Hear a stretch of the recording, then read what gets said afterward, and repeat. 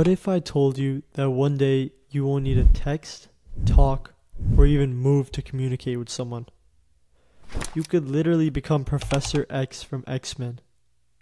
Hey guys, it's Ansh, and welcome back to another Tech Talk.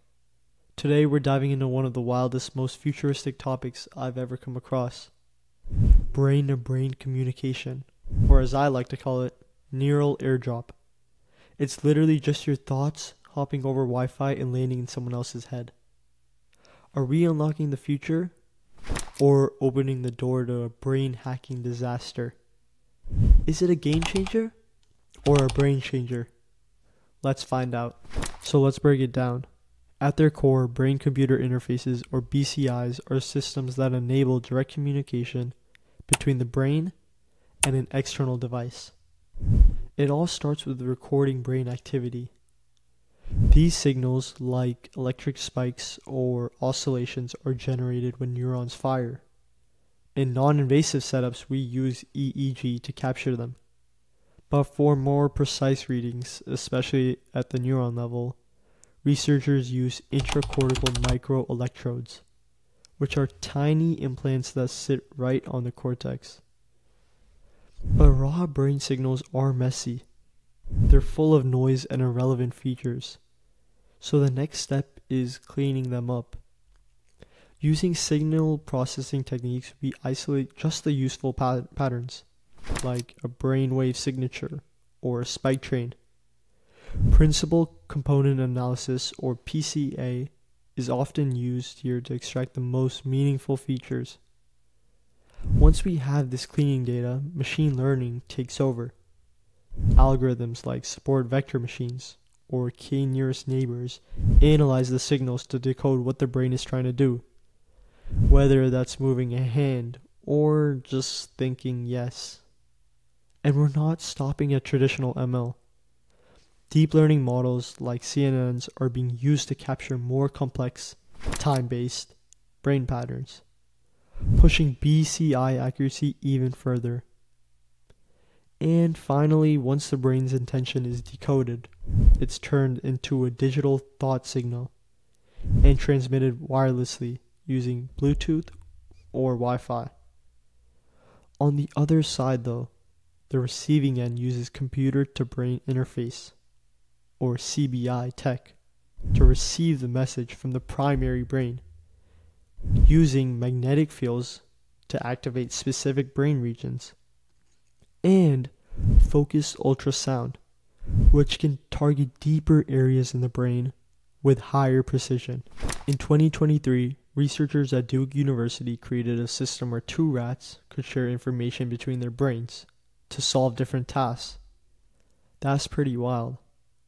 But now many companies are jumping into the effort. Let's talk about Neuralink. Elon Musk's goal is to build a brain chip that connects your thoughts directly to a computer and eventually to another person. Their chip, the N1, uses ultra-thin electrodes that are inserted into the brain by a robotic surgeon. In 2024, they made headlines by implanting the chip into a human for the first time. The user could control a cursor with their mind and even play video games. It is early, but I find that absolutely insane. Imagine doing your homework with just your thoughts. Next up is Synchron, another rising star in the BCI space. Unlike Neuralink, Synchron takes a less invasive approach. Their device is delivered through a blood vessel in the neck, and it ends up resting in the motor cortex of the brain. There's no open brain surgery, no skull drills, and way less scary.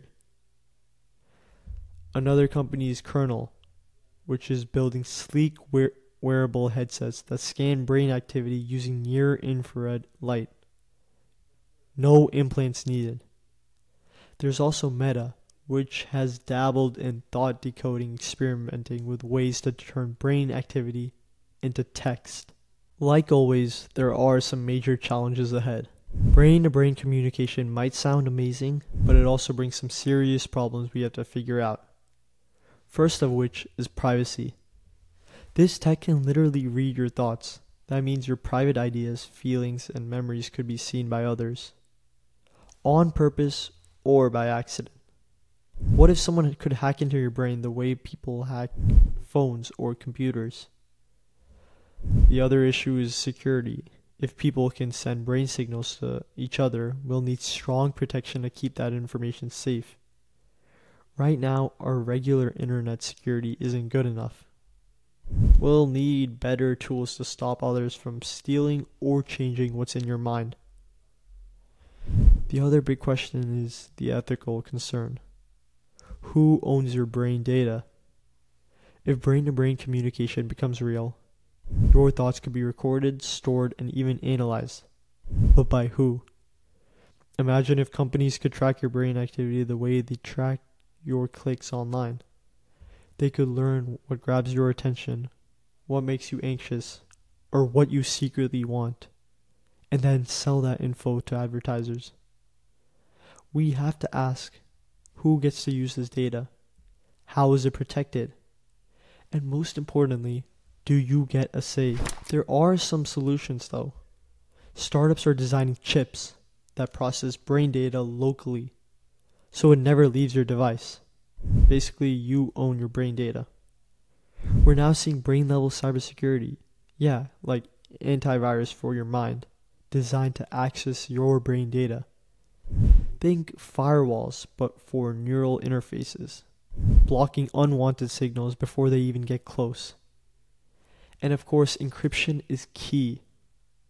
Your brain data stays locked down and unreadable without your unique code. Right now, brain-to-brain communication is still in its early experimental stage. But let's be real. The speed of progress is insane. What feels like sci-fi today could be tomorrow's group chat, just without the phones.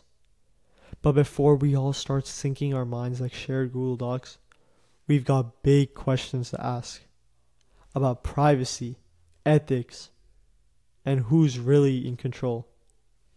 I'm excited and maybe just a little scared. But hey, if this means I could send memes with my mind, I'm kind of in. Just don't send me your shopping list while I'm trying to nap, okay? So, would you guys connect your brain to the network?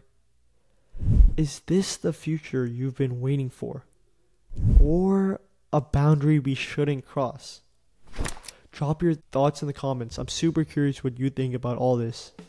And if you want more deep dives into tech like this, don't forget to like, subscribe, and ring that bell. See you guys in the future.